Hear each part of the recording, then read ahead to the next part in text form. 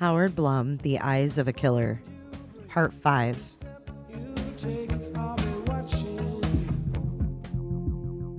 You know how cops work. You know what they look for. You know the questions they'll ask. You know all their tricks. You're prepared, well trained. After all, you've taken the classes, earned the degrees. You've gotten into the heads of the bad guys. Written crime scripts, as your profs call them. You learned from their mistakes, but it's one thing to ace advanced crime scene investigations, and it's another to commit a crime, especially when the crime is murder. What did that boxer say? All plans go out the window once you get punched in the mouth? Seems that holds true for killing, too. Once the knife's plunged deep into flesh. Once the blood starts gushing. So you screwed up. You left the knife sheath behind, on the bed, next to one of the blonde girls. Sloppy. But it's not a catastrophe. You know what the science can prove and what it can't. That's why you were vigilant, meticulous, took precautions, and that's how you're going to keep on acting. That's how you get away with it. Nothing's changed, except they're all dead.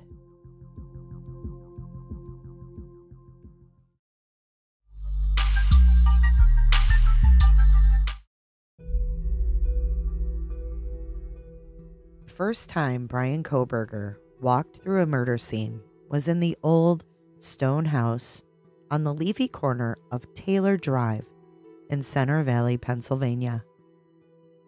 There were blood-stained bodies sprawled about the musty, low-ceilinged living room. Only the corpses were mannequins. The blood was red paint. The living room was in the DeSales University crime scene house, and he was an undergraduate taking 365 psychological sleuthing. 2 years later, on the other side of the country, the Latah County, Idaho authorities have charged that Kohberger, now a doctoral candidate in criminal justice, was once again in a crime scene house filled with blood-stained bodies. Only now, the 4 corpses in the 3-story clapboard house on King Road in Moscow, Idaho, were young college students.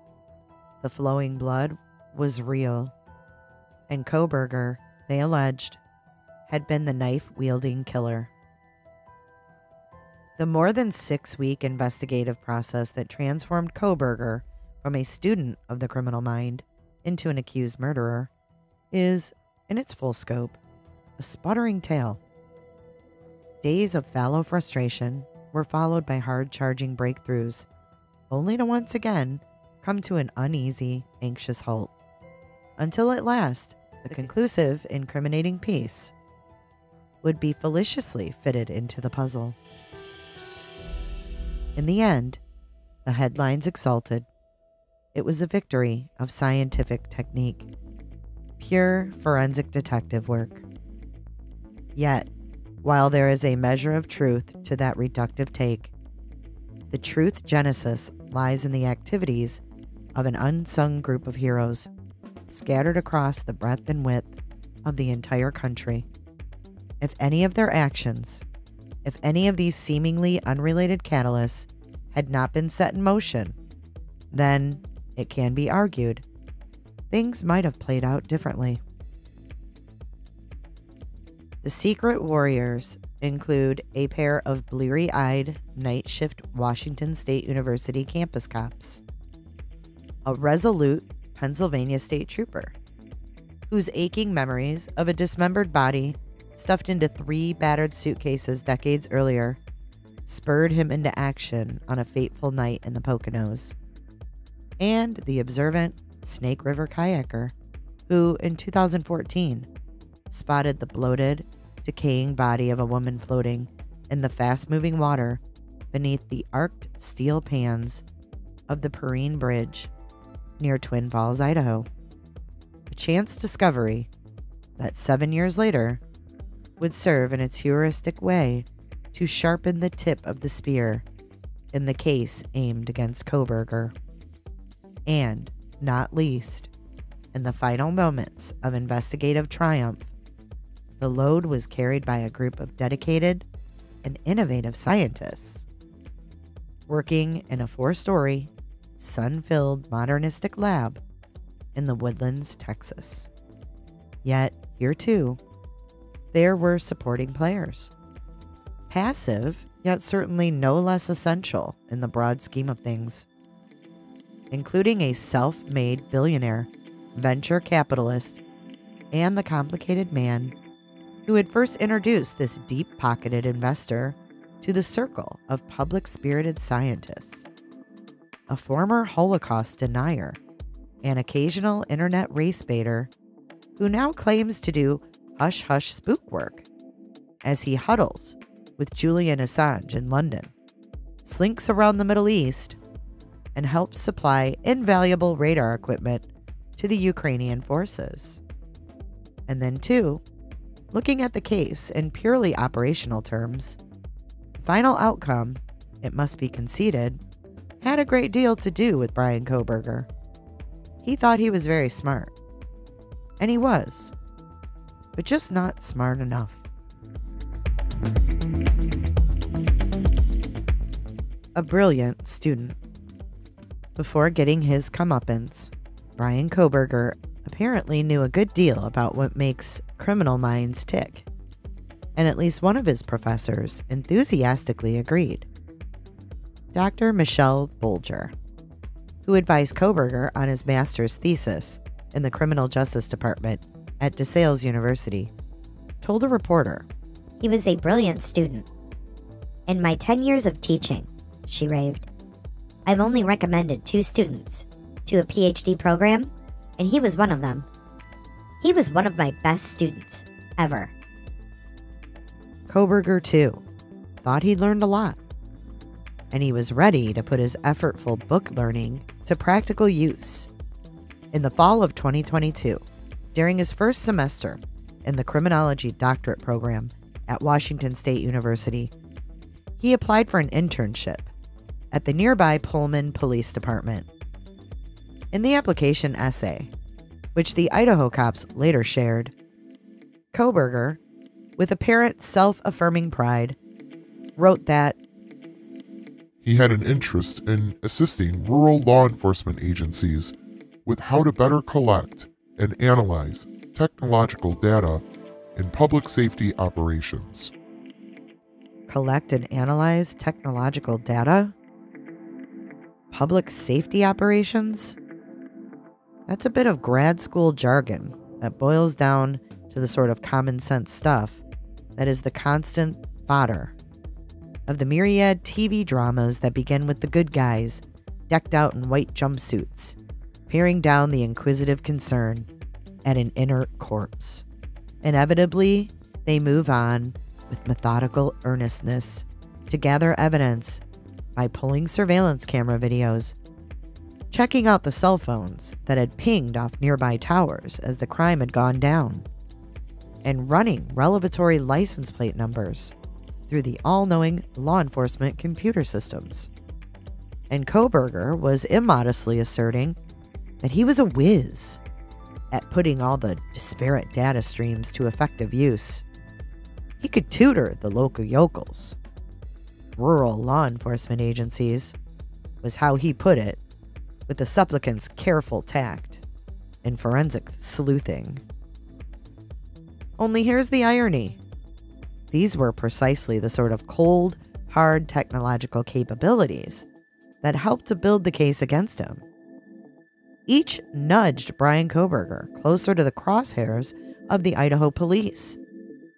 Each reinforced the mounting suspicion that they had identifying their knife-wielding killer. The cumulative evidence was damned incriminating. But it wasn't proof.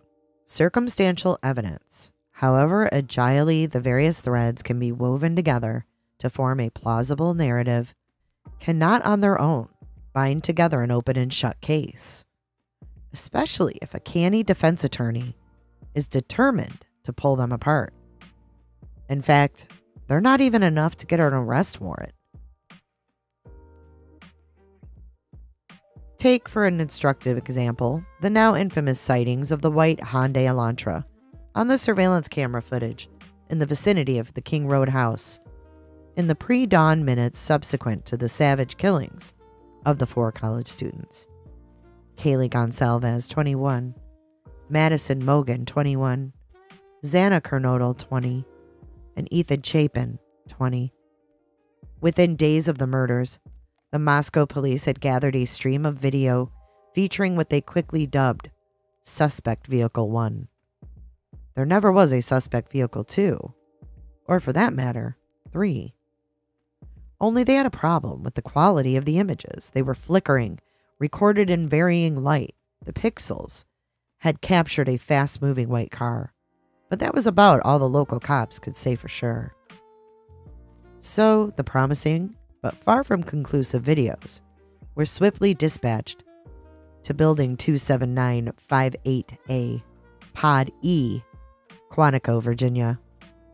That was where the forensic examiners of the Image Analysis Unit of the FBI Operational Technology Division worked their magic using a bit of software that had been originally developed, at the cost of about $1 million for taxpayers, for a secretive Defense Department outfit nestled deep in the clandestine heart of the deep state, the Irregular Warfare Technical Support Directorate.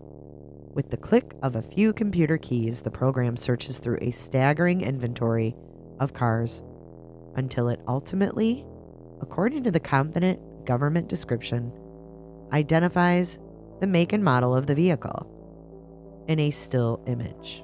And it worked like a charm on the handful of videos the Moscow cops had gathered. Or more precisely, 3 charms.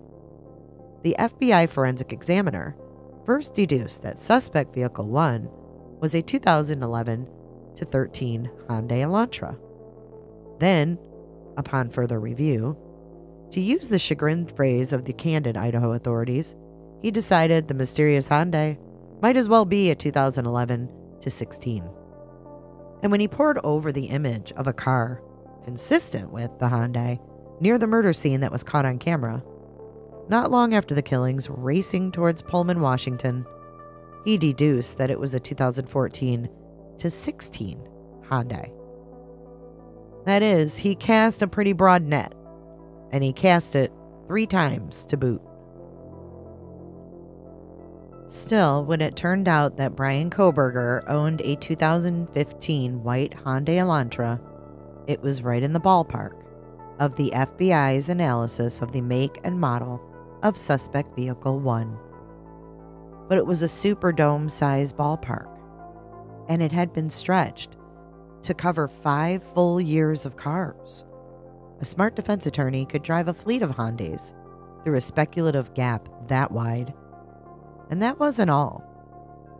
There was further cause for hand-wringing in the aftermath of the FBI's vaunted forensic image analysis. Despite all the inventive manipulation of the pixels in the video footage of Suspect Vehicle 1, the analysis still couldn't come up with a legible shot of the license plate. They couldn't even offer a guess. They simply had no idea.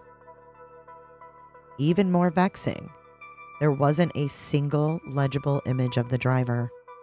The Bureau wizards tried all sorts of photographic tricks to pull a face from the blur. In the end, however, the best they could do was decipher a dark, murky shadow hovering over the steering wheel. And you can't slap handcuffs on a shadow. To their credit, however, the tenacious Idaho police went, albeit a bit tentatively, ahead with what little they had. On November 25th, 12 days after the murders, the Moscow authorities, in a judiciously worded appeal, asked local authorities to be on the lookout for white Hyundai Elantras in the area. 4 long days passed indolently Before the campus cops at Washington State University, the school just a 10-minute or so drive across the state line from the Idaho murder house, got around to hunting for the car. How can one explain such a lackadaisical, if not incompetent, response? Perhaps the laid-back language of the advisory failed to communicate the urgency. Still, you didn't need to be Sherlock Holmes to deduce that a very significant game was finally afoot, however veiled the language. The car very possibly figured into the still unsolved murder of 4 students, and Washington State was home to nearly 30,000 other potential targets. Maybe this was just one more unprofessional example of the deplorable sort of misconduct that in the recent past had shamed the department. In 2018, Pullman police sergeant had his certification revoked following accusations that he had coerced a WSU co-ed into performing a sex act in exchange for him not arresting her for public intoxication. It's been a year and a half since a WSU freshman came forward and said this man, former police sergeant Dan Hargraves, forced her to have sex with him, or a sex act with him, when she thought she was under arrest. Good evening, I'm Aaron Luna. And I'm Nia Wong. A warning for our viewers tonight. Some of the details in this case are graphic. Hargraves was arrested for sexual misconduct last October, then resigned from the department a month later. Today, he came one step closer to learning what the next few years will hold. 4 News Now reporter Taylor Graham is in Colfax with your exclusive look at today's testimony. There was a question Tuesday whether or not this sexual misconduct trial, which has been a year in the making, would even continue. I think it's dismissed, no question. As Dan Hargraves' attorney filed a motion to dismiss, saying his client never had sex with the WSU freshman at the center of this case, adding the alleged victim doesn't remember the sexual act. Siding with the state, the judge denied the motion to dismiss, meaning today's expert testimony was still on the table. We heard from Ethan Smith, a forensic DNA analyst with the Washington State Patrol Crime Lab, who tested the evidence last year and found Hargraves' sperm along with 2 other men's on the student's sleeve, though he said 83% of the DNA was Hargraves, and that this microscope slide reflects that. The defense relied on forensic DNA expert Greg Hampikian for answers. He argued the state's evidence wasn't so clear-cut, and that Smith's slide was missing key markers for sperm. There are a lot of things that can fool you. So is this definitely not a sperm cell? No, I can't say it's definitely not a sperm cell. I'd say that it's missing any of the hallmarks that I would give certainty to that too. The jury took in hours of testimony Tuesday, and soon they'll have the answers to Hargraves' questions about his future. Yet, despite the snail's pace, at last, a WSU cop did get around to checking out whether any white Hyundai Elantras were registered at the university. It was on November 29th, a particularly tranquil Tuesday night on campus since the university was in the midst of its Thanksgiving break.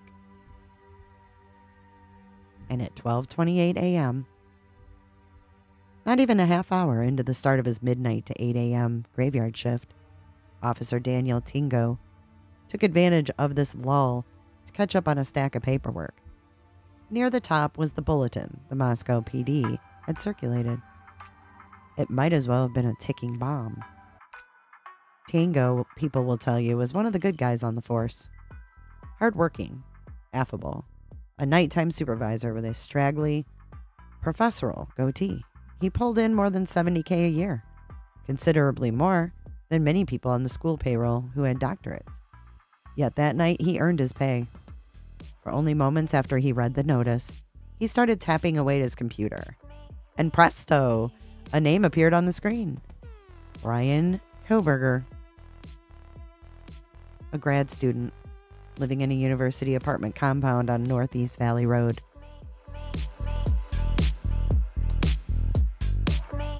Owned a 2015 white Hyundai Elantra. Dutifully, Tiango passed the baton to his late-night patrol sergeant, Curtis Whitman. Whitman was an old guard campus cop who, according to many accounts, had been deeply shaken by the decertification of a fellow officer for allegedly extorting sex from a student. In the volatile aftermath, battle lines had been drawn between the cops and the students, and he was determined to do what he could to forge a reconciliation. Too much bad blood, he'd say, had been spilled by the force's all too common practice of issuing summonses for chug jugs. It was prohibited to carry open containers of alcohol in Pullman. Rather than hassling kids, he'd reveal with a measure of paternal affection at a consolatory forum with angry undergraduates. My favorite thing is to say hi to students. We want students to feel comfortable with our officers.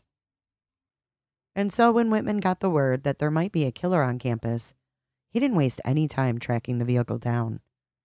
At 12:58 a.m., precisely a half hour after Tango had initially identified a possible owner of the suspect one car, Whitman was staring through the nighttime darkness at a white Hyundai sitting in the graduate apartment complex parking lot. And the letters and numbers on the license plate were as distinct as those at the top of an eye examination chart. Now they had a plate number to go with the car owner's name. And later, that same morning, they had a face, too. Corporal Brett Payne, the 32-year-old former military policeman, who, despite his relative youth and short time on the force, had been handpicked by Moscow Police Chief James Fry to lead the quadruple murder investigation, stared at a screenshot of Kohberger's driver's license photograph. With mounting excitement, Payne ticked off all the similarities between Kohberger and the intruder, whom a surviving roommate had briefly seen in the King Road house on the night of the murders. White male, check. 6 feet, check. 185 pounds, check. In the clincher, Kohberger, he decided, possessed bushy eyebrows, just as the witness had described. Yet, for all their progress, there was no getting around the dismal reality that the cops were still clutching at straws. Having a likely suspect was not the same as having someone dead to rights. Go into court with this sort of inconclusive supporting evidence, and they'd never get an arrest warrant, especially in a high-profile murder case, with the unnerving possibility of a death sentence hanging in the balance. Especially if the judge drove a Hyundai Elantra, or, for that matter, had bushy eyebrows.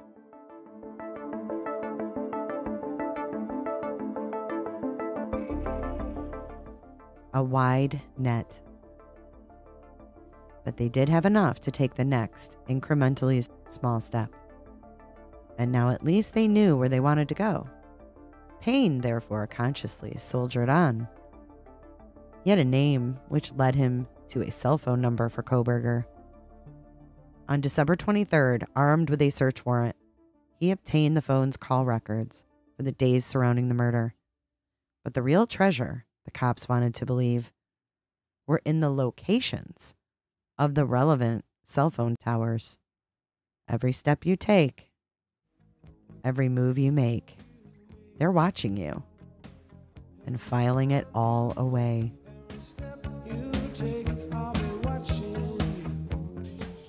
Be sure to check out my other videos and playlists for more true crime content. And if that's not enough, you can join our Patreon. Don't have a tinfoil hat? It's okay. We'll make you one. It's that easy. See you guys in the next video. See you later. Bye.